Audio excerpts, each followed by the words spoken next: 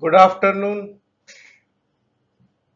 This staphylococcal infection is the beginning of the chapter 7, uh, systemic infections of the tissues, various tissues. So, in the continuation of the skin and soft tissue and musculoskeletal system infection, Staphylococcus is probably the first organism. Otherwise, also Staphylococcus is a very common ubiquitous organism which infects the humans. In fact, it is a commensal flora of the human body. So, whenever there is tissue which has got lower immunity is there, it reaches there and causes trouble. And the popular pyogenic organism, this is one of the most popular. Pyogenic means the one which produces pus. So Staphylococcus, especially the aureus, is the most popular organism which causes pyogenic infections. You must have seen a lot of times the pus, and the pus, yellow thick viscid liquid which is known as pus, you must have seen. It is nothing but caused due to the fight between the immune cells and the staphylococcus, and that pus is the product of this fight. So let us see what comes in the staphylococcal infections. We will see systematically with each slide about the staphylococcal infections and of course the staphylococcus organism. Organism, infection and disease are related, so we go that way. You must have been taught the basic classification, or if not taught, it is easy. We know there is a Gram's reaction, Gram staining. Some are gram positive, some are gram negative. So this is one division, gram positive, gram negative. Another division is cocci and bacilli. So actually, I recommend all of you to learn nicely the morphological classification along with the brief description.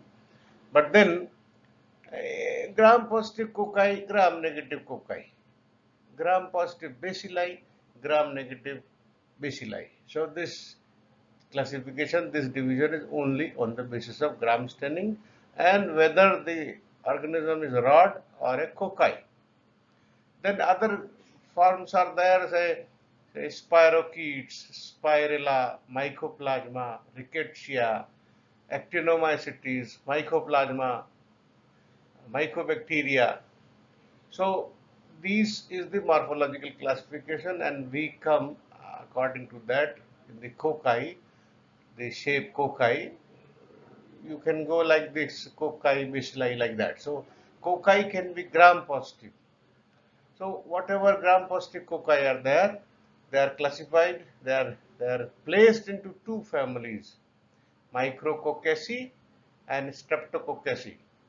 And the basis of the differentiation between these two families is the two bases. One is the catalase test, and another is the arrangement. So that which is arranged in the groups of many or tetrad or clusters or a group of 8, they are known as, they are they are grouped in Micrococcaceae, and these organisms are catalase positive. The others are arranged in chains, and these organisms are catalase negative, and they are placed in the Streptococcaceae family. This finding founding these organisms in chain or cluster is because of the partial deficiency of the separation enzyme. So separation enzyme is relatively deficient, that is why they do not separate, and the next division of the bacteria is in the same plane, then the chain generates, and if in varying plane, in 3 dimension, then they result into the clusters. So this is a very brief fundamental introduction. The catalase test you will be shown in the practical classes. Otherwise, it is a very simple test. Catalase is an enzyme. So by this test, we see whether the organisms contain catalase or not.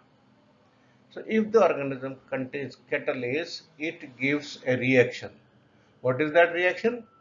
If 3% hydrogen peroxide H2O2 is brought in contact with the organism, this acts on the hydrogen peroxide and liberates oxygen from the H2O2. So H2O2 converts into H2O and O2, and then the bubbles are there. So whether you do on a slide, on the culture plate or a tube, adding of the hydrogen peroxide solution will give rise to bubbles, and that is known as catalase test. Out of the two important families of the gram-positive cocci, the Micrococcaceae encompasses two genera mainly, Micrococcus and Staphylococcus. Micrococcus are skin commensals and otherwise also present at many other places, but they are not associated mostly with the human infections. Their peculiarity mostly is that they are arranged in tetrads. They are relatively larger in size, 1 to 1.8 micrometer in size. So leave aside the Micrococcus species of the Micrococcaceae family. So out of the two important genera, the Micrococcus is not pathogenic, Staphylococcus is pathogenic. So Staphylococcus is the species of the gram-positive cocci which are arranged in clusters. We have already seen, and the Staphylococcus again has got variety of the organisms, one of which is known as coagulase positive or the Staphylococcus aureus, because it produces an enzyme known as coagulase. So this enzyme is a basis of coagulase test. Other species which do not produce coagulase, they are known as coagulase negative staphylococci, and they are relatively non-pathogenic, rarely pathogenic, or you can call sometime them opportunistic. So Staphylococcus species again had got the varieties of the organism. We will see in the next slides other names of the organism of various species. So the history of the Staphylococcus and nomenclature, the credit goes to two scientists, Alexander Augustin in 1880 and Rosenbach in 1884. Augustin gave the name Staphylococcus. Staphylococcus is made up of two words, staphyle meaning a grape-like, the bunch of the grapes, and the cocos means berry shaped. So like the many grapes are grouped, are hanging together, and the grapes are not exactly grapes, so they are berry shaped. Berries are more round than the grapes. So very round berries are hanging together. Berries are also dark colored berries. So imagine dark colored berries in groups when you do the gram staining, because they are gram positive. And another is from the colonies on the nutrient agar or the blood agar. Golden yellow pigmentation of the colonies is there. Golden yellow. That is why aureus. Aureus has come from aureum. Aureum is the chemical name, elemental name for the gold. Other species are, we have seen in the earlier slides, the classification, the coagulase positive and coagulase negative. So Staphylococcus aureus is coagulase positive. The other coagulase negatives are there, which may have the pigments of various colors. So white colored pigment is Staphylococcus albus. The citrus lemon yellow color pigmented Staphylococci are Staphylococcus citreus. More closely, we will see now the Staphylococcus aureus infections, the most notorious pyogenic infectious gram-positive cocci, and a more common organism also for the human infections, Staphylococcus aureus.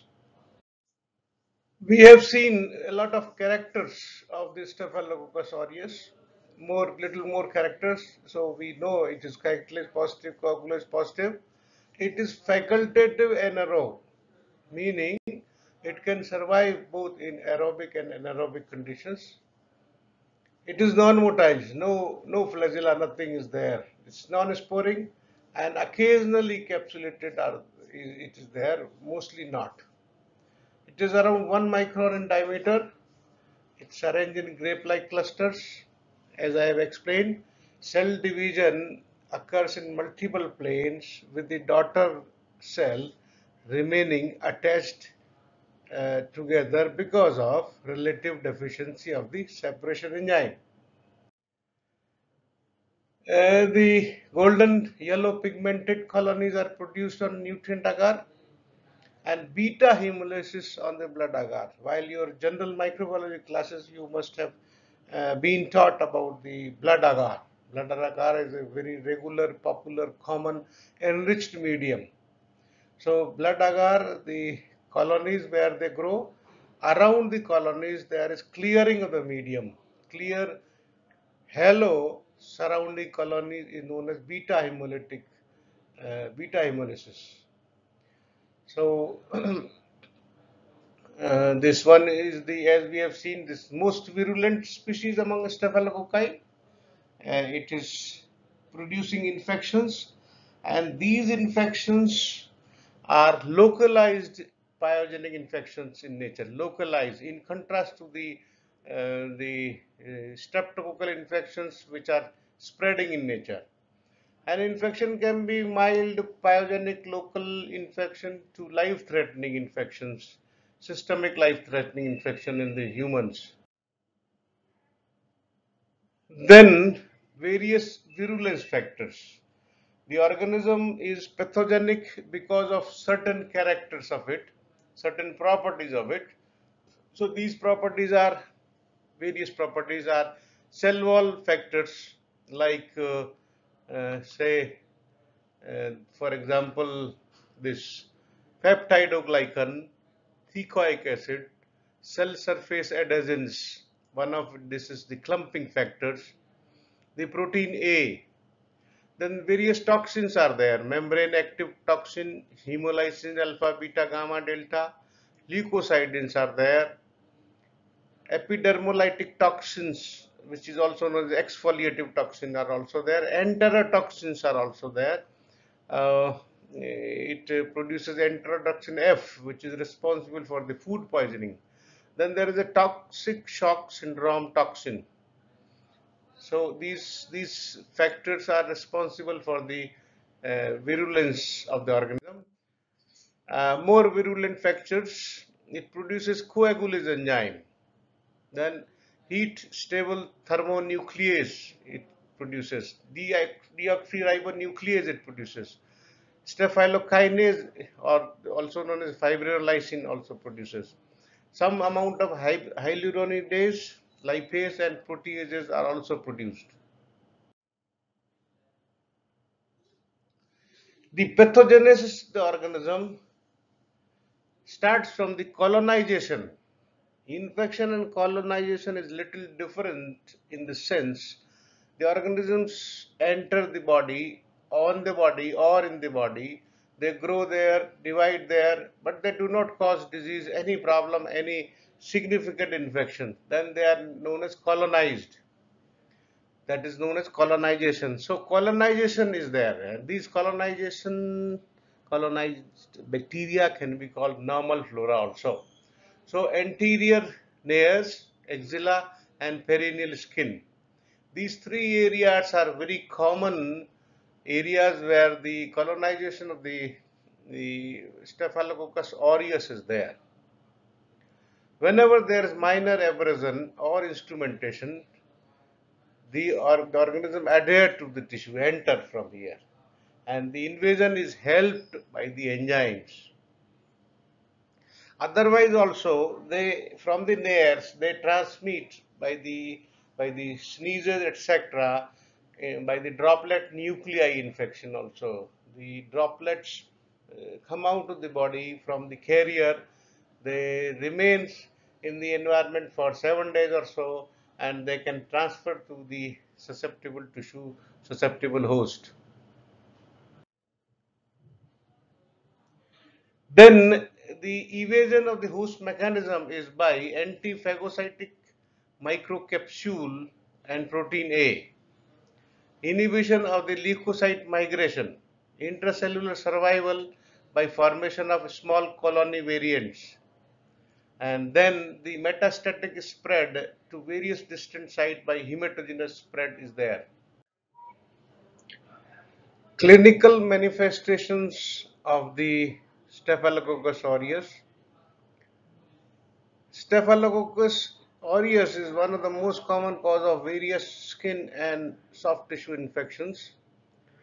There is a long list, and it has got a varied tissue involved also, skin and soft tissue, musculoskeletal system, then the lungs may be involved, the kidney may be involved, the infection in the blood may be there. So variety of organs systems may be affected by the staphylococcus at various times.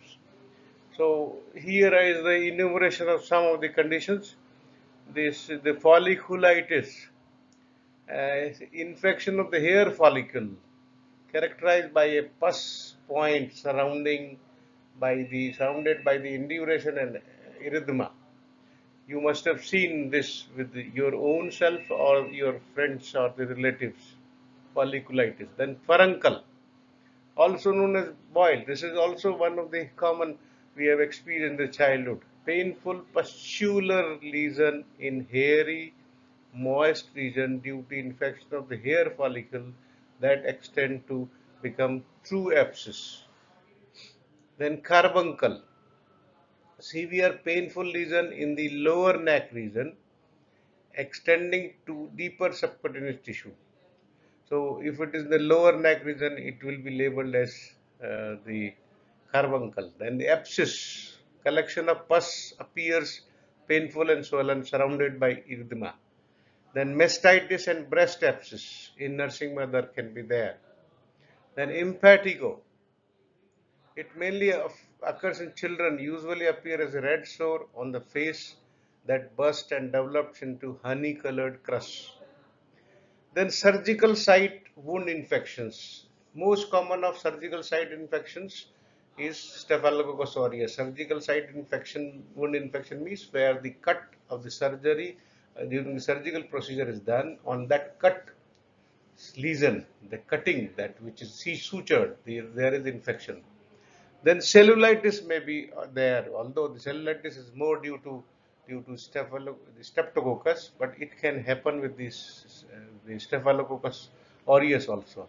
Inflammation of the skin is there and subcutaneous tissue, and around a wound or ulcer it is there, cellulitis. Then hidradenitis suppurativa, a recurrent follicular infection in areas rich in apocrine glands such as axilla. Then botuliomycosis. It is a mycetoma-like condition characterized by subcutaneous tissue swelling, sinuses, and discharge containing granules. This is something like the mycetoma of foot, in which there are discharging sinuses. Then musculoskeletal infections. There may be septic arthritis. There may be osteomyelitis.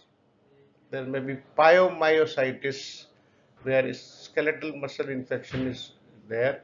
There may be abscess, psoas abscess, and epidural abscess. Then respiratory infections may be there. The ventilator associated pneumonia, VAP, also in short known as VAP in adult. This is a frequent happening of the hospital acquired infection in the ICUs. Septic pulmonary emboli may form. Post-viral pneumonia may be there. Influenza virus enters into the body, does some damage, and then there is superadded infection with the pneumococci, with the staphylococci. Then the empyema and pneumothorax. Then pneumatocoel may be formed in neonates especially.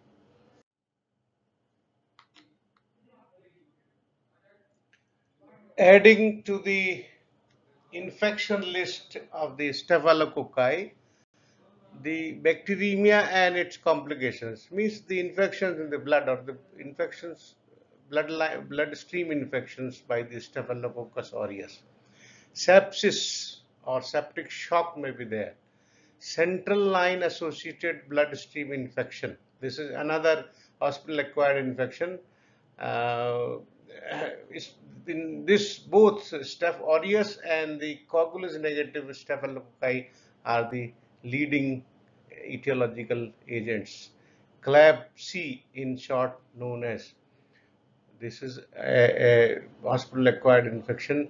It is in the category of the hospital acquired infection. Then metastatic foci of infection involving kidney, joint, bone, and lung may be there. From the blood, it can locate into various areas of these organs, and then it may cause uh, pyogenic infection. Then infective endocarditis. The walls or the other areas of the endocardium may be infected and inflamed. Native valve endocarditis. Staphylococcus aureus is the most common cause of post-prosthetic valve endocarditis. Intravenous drug use associated endocarditis. Right-sided endocarditis. The Staphylococcus is the most common cause of nosocomial endocarditis associated with increased use of central line. Then urinary tract infections. Staphylococcus can cause UTI. Staphylococcal UTI and pyelonephritis usually occurs secondary to bacteremia. Rarely, UTI is seen following instrumentation and insertion of catheter or implants. Then, further adding to the list, toxin-mediated illnesses. Staphylococcus, we have seen that Staphylococcus secretes toxins, various toxins. So, such toxins may produce disease. Toxic shock syndrome. Toxic shock syndrome is a serious disease where uh, where this toxic shock syndrome, toxin accumulates into the body from a site which is not which is far away from the direct body, and it was initially related to the sanitary tampons, but now its incidence has decreased. Then food poisoning, relatively common cause of food poisoning. The food handlers can introduce the staphylococcus in the food if they are their carriers, especially the nasal carriers, and then from there, if the food is not warmed again before eating, they can they can they can give rise to preformed toxin and cause food poisoning. Then a staphylococcal scalded skin syndrome can also happen. Then there is a MRSA. MRSA means methicillin resistant Staphylococcus aureus. CA means community acquired, community associated. So the MRSA is a problem. So infections in the community or in the hospital by MRSA is a serious problem these days. So MRSA can cause skin and soft tissue infections, and the most common these are the most common sites for the colonization of the staphylococcal strains of MRSA variety. About 5% of these stains are invasive and can be life-threatening. And examples of these include necrotizing pneumonia, sepsis with Waterhouse-Friderichsen syndrome, or purpura fulminans. Staphylococcus is a rare cause. Most common cause is meningococcus. Then necrotizing fasciitis. Staphylococcus and Streptococcus pyogenes are the common causative agents. These are the clinical lesions, pictures of the lesion. This is Staphylococcus follitis. You can see a elevation here, and there's a there is an area where it will puncture. And after puncture, the uh, uh, ruptured abscess look like, and there is cellulitis surrounding the wound ulcer. Epidemiology, the Staphylococcus aureus, as we have discussed in the earlier slide, is a common flora of people. At least 20 to 40% healthy population are carriers, and these carriers may be persistent carriers or transient carriers. The sites where the carriers is there is anterior nares, oropharynx, followed by the abraded skin, vagina, axilla, and perineum. These colonization sites are the reservoir for the future.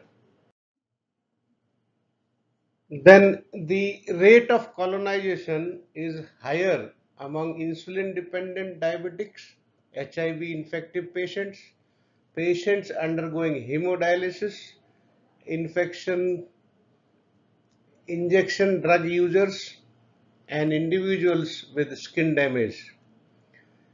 What a surprise, these people are colonized in higher amount, and they are more susceptible.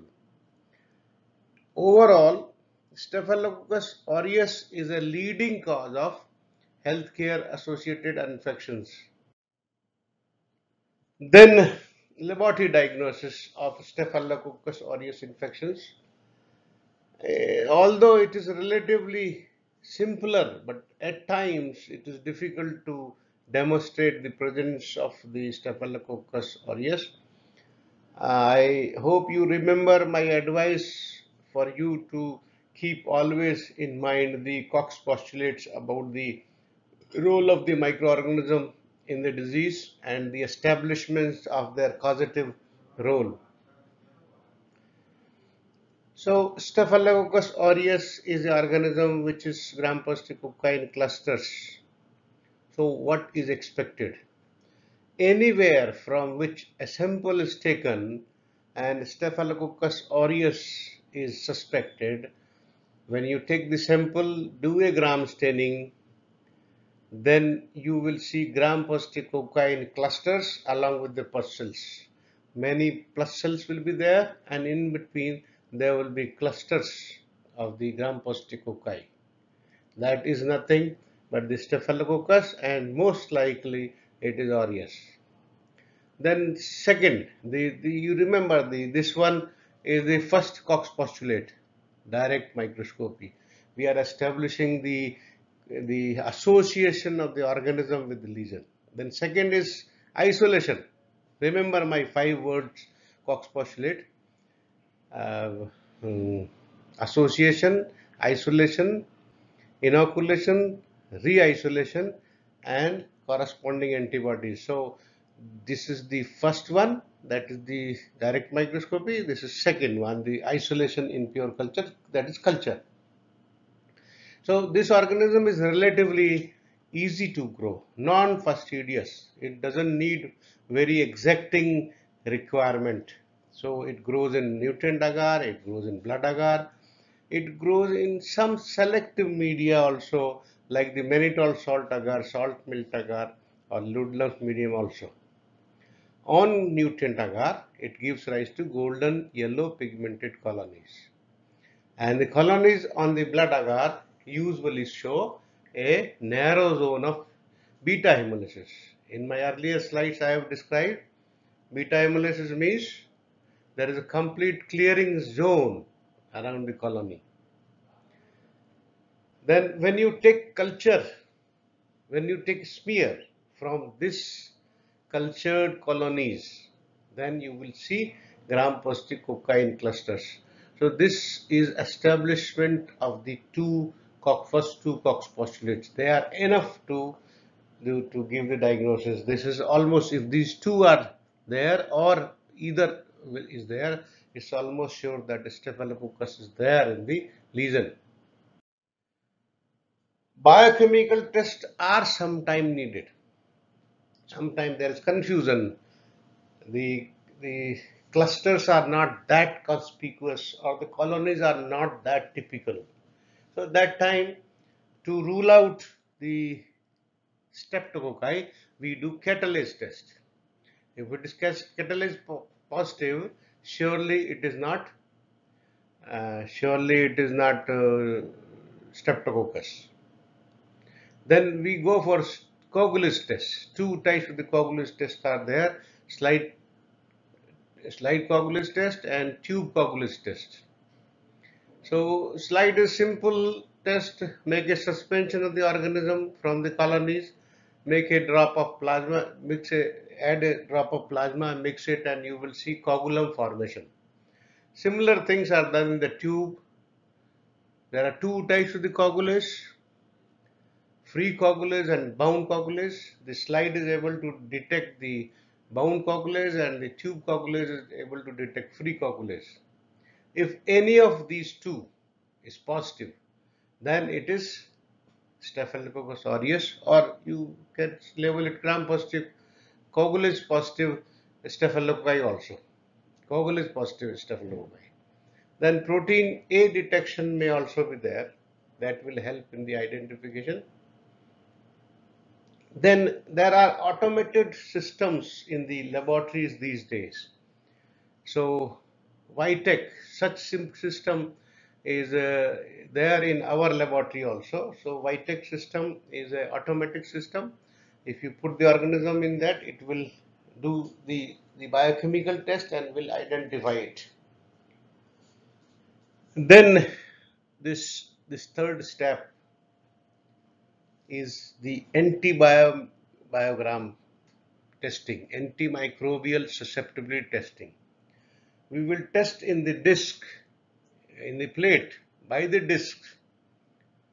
Mostly, there are many methods of antimicrobial susceptibility testing. So mostly we are doing Kirby-Boyer, the disc diffusion method in our laboratory. So discs will be placed in the Mueller-Hinton agar, and we will see the microbial susceptibility testing. So that is done so that we know to which drug it is sensitive, to which drug it is resistant. This is the microscopy, the gram picture. This is the oil immersion. This is high power. You can see small clusters. This is from colonies. Colonies. You can see nothing else but the gram-positive cocaine cluster. This is from the sample. Of course, in this particular sample, not many pus cells are there, but the other material of the sample, the fibers are seen. This is also known as direct smear, and this is known as culture smear. This is the culture plates. This is nutrient agar showing the golden yellow pigmented colonies. These colonies are opaque, small, 1 to 2 uh, millimeter in size. This is the inoculation. This is the primary area. This is secondary area. This is well, actually, well. This is primary streaking. This is secondary streaking. This is tertiary streaking. This is quaternary streaking. This is further streaking. So these streakings are done to ultimately isolate the colonies in this manner. You can see discrete colonies here. Same way, this is the blood agar, and this is beta hemolysis around the colonies. You can show a clearing halo around the colonies. This is beta hemolysis. This is the test, the coagulase and the catalase test. This is tube coagulase test. I'm sorry, not the catalase test. This is two types of the coagulase test. This is tube coagulase test and this is the slide coagulase test. You can see the clumping forming, this white, white, white shown in the picture. They are the clumps. The clump coagulum has formed because of the enzyme coagulase. In this, the coagulum has formed this liquid. It is liquid here, and this becomes solidified. If you tilt the test tube, it will not flow. It will stick to the test tube. Then treatment of the Staph aureus infections. Normally, they are sensitive to penicillin. So that is why the drug of choice for the Staphylococcal infections is penicillin G, crystalline penicillin. But then there is possibility of the resistance to the drugs, and methicillin is a representative penicillin of the penicillinase producing penicillin resistant methicillin. So if it is methicillin sensitive, then you can go for the uh, uh, nefcillin, cloxacillin, and if it is methicillin resistant, that is if they are MRSA, then you have to go with the vancomycin. So according to the methicillin sensitivity, you can choose the treatment. Then empirical treatment, if MRSA status is not known, if you have not put MRSA, you have just come to the knowledge that the organism which has caused the infection is Staphylococcus aureus, then you can go for empirical treatment. So vancomycin with or without an aminoglycoside.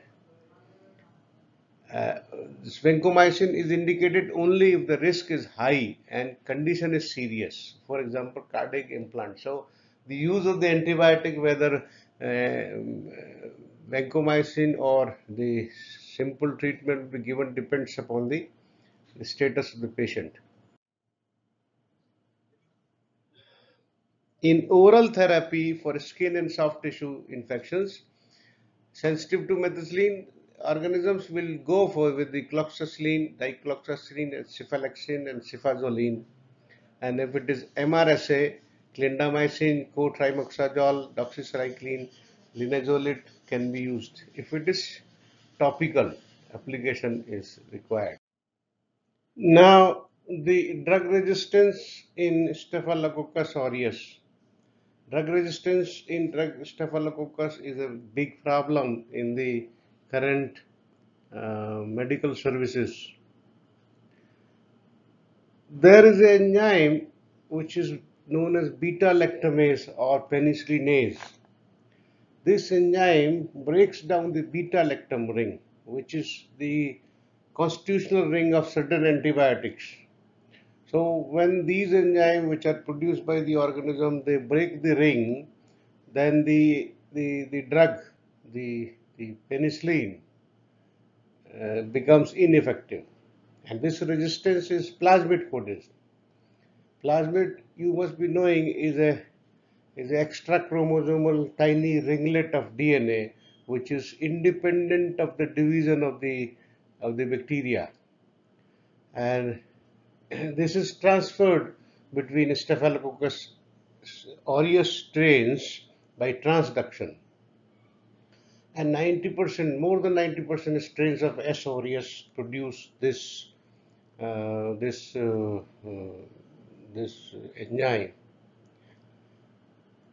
This resistance can be overcome by addition of beta lactamase inhibitors. So beta lactam enzyme is produced by the bacteria, and these beta lactamase is inhibited by certain drugs like clavulanic acid and sulbactam. So if with the antibiotic, other antibiotic like ampicillin, this clavulanic acid or sulbactam is added, then the effect of the beta lactamase is neutralized. So the beta lactamase inhibitor, clavulanic acid plus ampicillin drug will be effective in the resistant Staphylococcus aureus.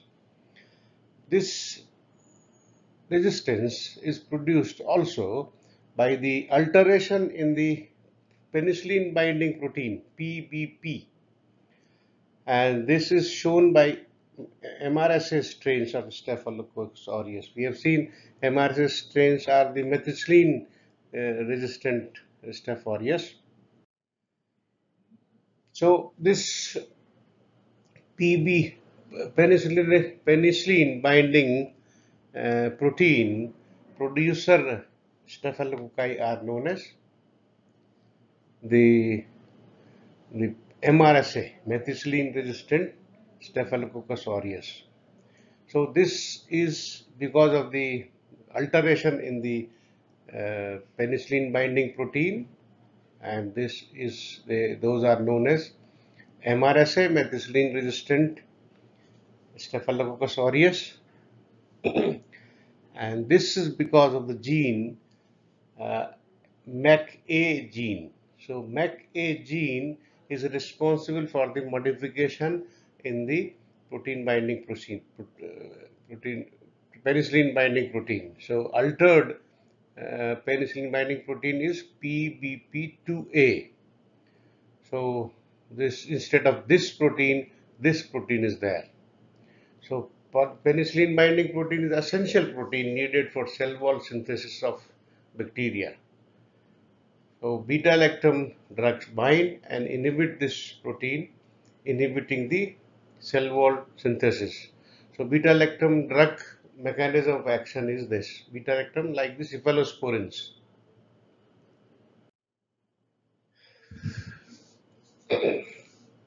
So the alteration of the penicillin binding protein molecule, altered molecule PBP2A, which is there in MRSA strains, they have got less affinity for beta-lactam antibiotics. So they will not be able to bind to the bacteria. Hence, they will not be effective against them.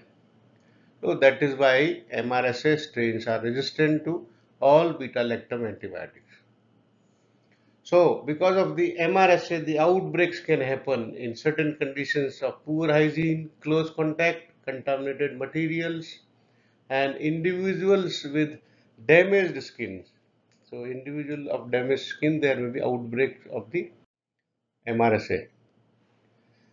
Then there are classifications, typing of the MRSA on the basis of the gene.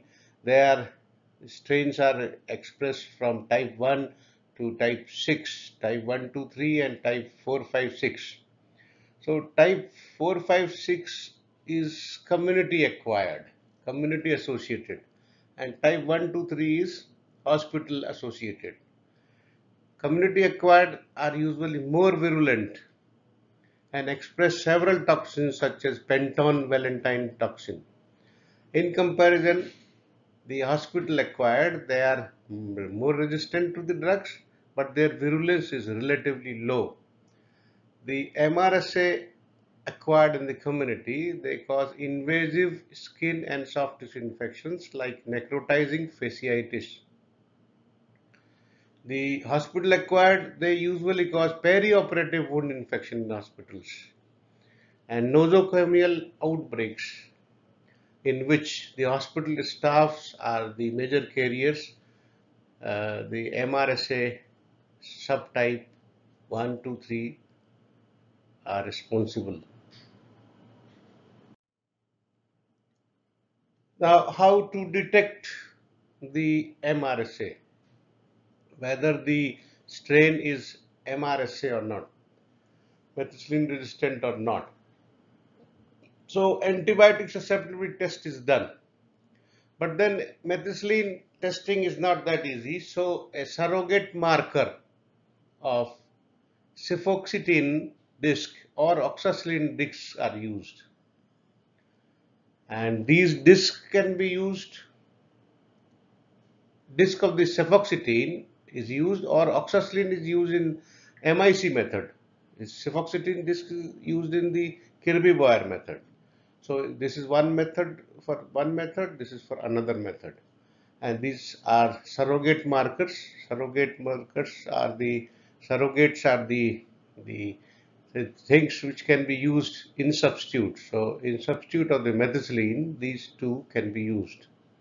Or the detection of MAC-A gene by PCR, or the latex agglutination test for the detection of the penicillin binding protein 2A. These four methods for the detection of the MRSA are there. Then treatment of MRSA infections, vancomycin. Vancomycin is the drug of choice for MRSA. Alternative drugs can also be used. There were the teicoplanin, linezolid, daptomycin, telavencin, and cunipristine and delphopristine. These drugs can also be used. Linezolid is useful in skin and soft tissue infections, while daptomycin is indicated for endocarditis, and this is not effective in pneumonia. However, when the infection is non-life threatening, not very serious, the other drugs, the general broad spectrum drugs like tetracycline, erythromycin, cotrimoxazole are also effective to some extent. They can also be used. And antibiotic susceptibility testing before is used before an alternative drug is used. All beta-lactam drugs should be avoided because those drugs will not be effective at all.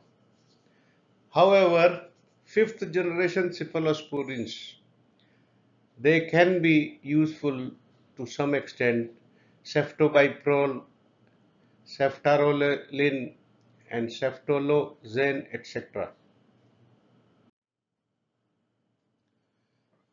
After the problem of MRSA, there started one more problem, VRSA, or resistance to vancomycin. For the MRSA, drug of choice is vancomycin.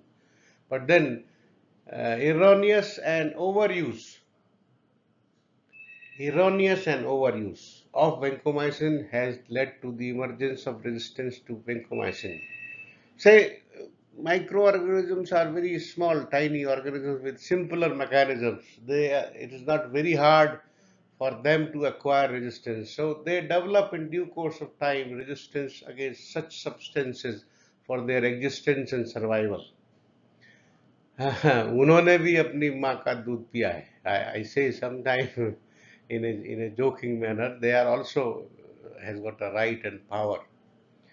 So, anyways, uh, there are low grade and high grade resistance. When it is low grade, it is known as VISA, vancomycin intermediate Staph aureus. When it is high grade, it is known as vancomycin resistant Staphylococcus aureus. This division of VISA and VRSA is on the basis of the MIC. So when the values are 4 to 8, it is VRSA, and when it is more than 6 microgram per ml, it is VRSA, and when it is 4 to 8, it is VISA. However, in the current findings, it is seen that whenever there is a vancomycin resistance is found more than 1 microgram per 1 microgram per ml, then you should not use vancomycin because it is frequently observed with treatment failures.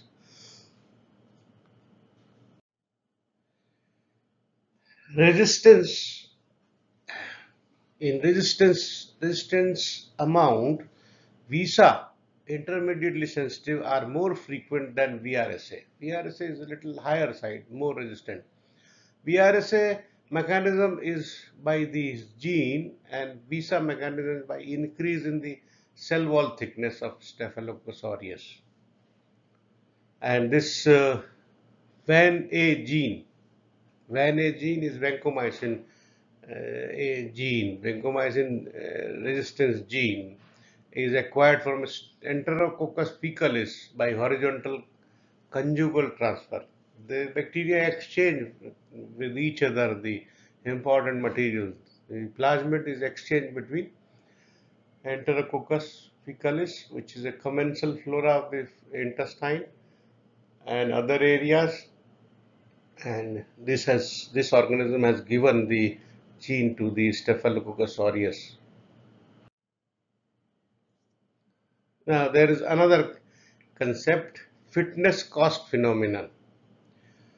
This acquisition of Van gene is often associated with compensatory mutation in the genes responsible for survival, which results in a reduced fitness of Staphylococcus aureus. So what happens whenever the staph acquires the Van gene, there is essentially some more mutations in the genes which are essential for the survival. So the fitness reduces. So fitness is compromised. So this is known as fitness cost phenomena. This fitness cost phenomena is not that commonly observed in MRSA. It is more commonly observed in Varsa and Visa. And this explains the very less prevalence of Varsa, which is less than 0.1% in comparison to MRSA, which is 30 to 40%. Treatment. The Varsa treatment should be based on the susceptibility testing, and the drugs which can be effective after the antibiogram, they can be linezolid, telavencin, daptomycin, cunipristine, and dalfopristine. Control measures of the Varsa and MRSA.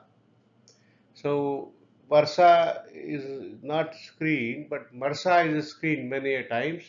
So screening of the carriers among the hospital staff is done whenever there is an outbreak. And mannitol oxacillin agar is a medium which is good for the selectively grow the MRSA. So on a plate many strains are streaks, and that which is oxacillin resistant or the MRSA will grow, only others will not grow. Treatment of the carriers, topical 2% mupirocin for nasal carriers and chlorhexidine body baths for the skin carriers is recommended. Also, the antibiotic misuse in the hospital has to be stopped to control. Proper infection control measures should be ensured. The hand hygiene is the most effective way to prevent hospital infection spread, and isolation of the patient and other contact precautions are to be executed nicely. Earlier, we have seen that on the basis of Coagulase test, all the staphylococci can be divided into two, Coagulase negative and Coagulase positive. In general, Coagulase positive are pathogenic, more pathogenic, and Coagulase negative are either non-pathogenic or less pathogenic. In short, we call it cons also, Coagulase negative staphylococci cons. The earlier names are Staphylococcus albus, Staphylococcus epidermidis, Staphylococcus saprophyticus. We will see where these cons are involved in the human disease. Staphylococcus epidermidis, as the name is suggesting, epidermidis means it is living on the epidermis. It is normal flora of the skin, oropharynx and vagina. And when the Coagulase negative staphylococci are isolated from the clinical samples, 75 to 80% are Staphylococcus epidermidis. Its pathogenic role is enhanced in the presence of prosthetic valves, prosthetic devices. Pathogenesis of the staph epidermidis infections involved two steps. One, initial adhesion to prosthetic device. The surface adhesins of the organism bind to the host serum tissue constituent.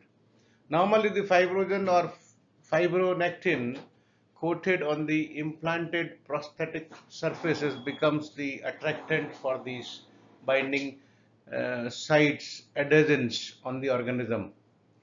Then, after colonization of staph epidermidis on the walls, they produce extracellular polysaccharide material, which is known as glycocalyx or slime layer.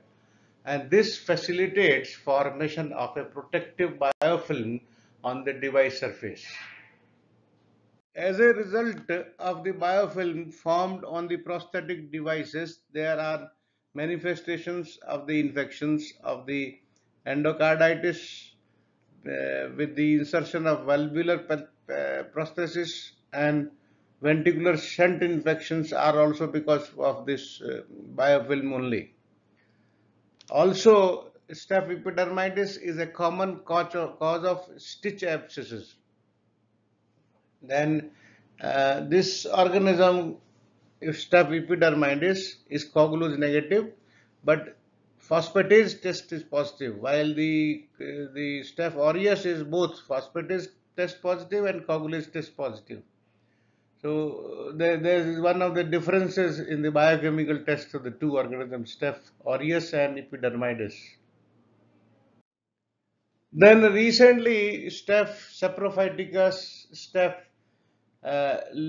lugdunensis, and Staph schäferi, these have also become important. And Staph saprophytus is a relatively common cause of urinary tract infection, especially in sexually active young women. Recently, the other two have been associated with more serious infections, native valve endocarditis and osteomyelitis. Their enhanced pathogenesis may be due to expression of virulent factors, clumping factors. Therefore, they exhibit positive slight coagulase test and lipase, which are usually absent in other cons, other coagulose negative staphylococci. So that is mostly all about the staphylococcal infections, staphylococci, aureus and epidermidis and the saprophyticus and the other new. Hope you must have liked and enjoyed this PowerPoint presentation. Thank you very much and good day.